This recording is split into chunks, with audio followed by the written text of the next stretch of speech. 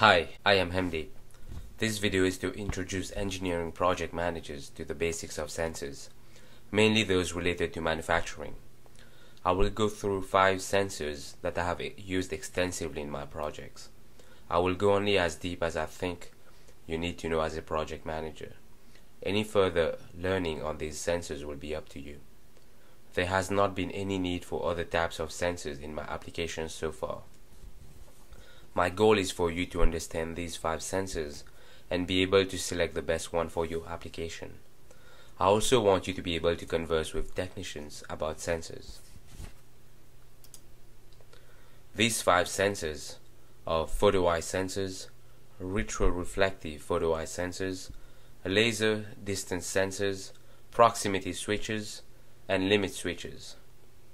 I also cover some additional information on sensors in general at the end. So let's move on to the first sensor. The first sensor is the photo eye sensor. In this case it is a through beam and there's a transmitter and a receiver. They need to be aligned so that the laser from the transmitter is properly detected by the receiver. If there's a lot of distance between the two, be cautious of vibrations in the environment. They can easily cause faults or detect parts when they should not. The photo eye sensors can be either light operate or dark operate. When it is set to light operate, it sends an OK output when the receiver receives light from the transmitter. On the other hand, dark operate makes it send an OK output when it does not receive light from the transmitter. It is widely used to detect the presence of parts. A rough example is shown here. The second sensor is the retroreflective photo eye sensor. This sensor detects the presence of reflective tape when the light it emits is reflected back to the source. That is why the angle at which the sensor is shooting toward the reflective tape is important. Advancing technology has allowed better detection in recent years, but I only recommend this if your reflective tape will stop right in front of your sensor before the detection takes place. The beam size and intensity can be adjusted based on the distance so that it is only shooting at the detection area and most of the beam is reflected back. I have used these sensors whenever the difference between the two different carriers or cards were not physically apparent. If they are, then I have used the laser distance sensor that we will cover next.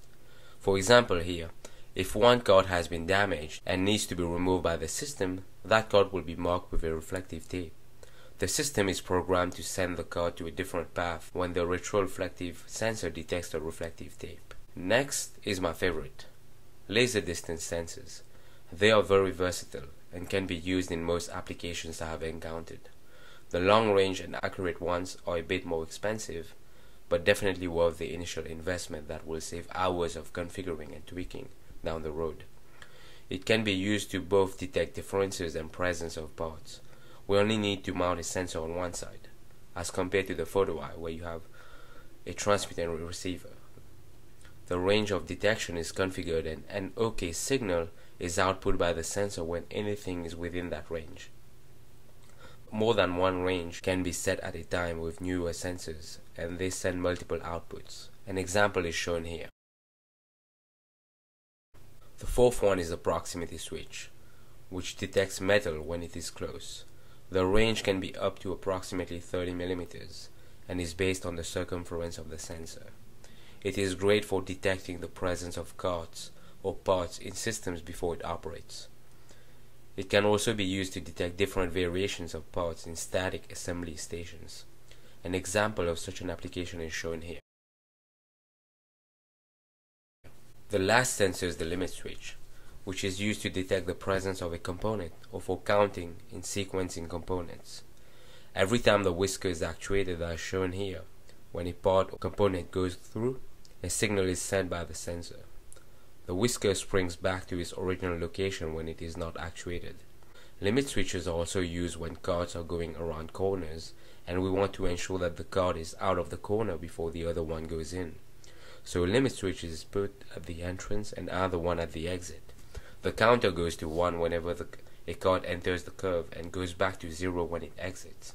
The system then only sends a card in when the count is 0. I'll share some more information regarding the functions of sensors. Most of these sensors can come with amplifiers, which do most of the programming and calculation for us. The output can either be discrete or analog. For discrete, the value is either on or off, 1 or 0. For analog, the actual value is measured and will be sent as an output. Depending on the type of sensor you're using, it can be the value of the distance, the temperature, noise, and so on. For example, when using distance laser sensors, we can either let it do the calculation and send a discrete output, or have it send an analog output with the exact distance it is measuring, and then have our system perform the calculation and judge the value. The number of outputs you need for your system should also be considered. Some sensors have more than one output. Going back to what we talked about with the laser distance sensors, multiple range can be set, and each range can correspond to an output. So if you need 4 different detection ranges, it might be best to look for a sensor with 4 different outputs. Thank you for taking the time to watch this video. I hope this has provided you with the basic information you need as a project manager to handle projects where these sensors are used. The more detail you know about each sensor, the better off you are, but we only have so much time. Having an awareness of what the sensors do is more important from my perspective. I think you should also look into other sensors not covered here for your own awareness, such as ultrasonic sensors and contact sensors. It is critical for you as a project manager to get input from your technicians.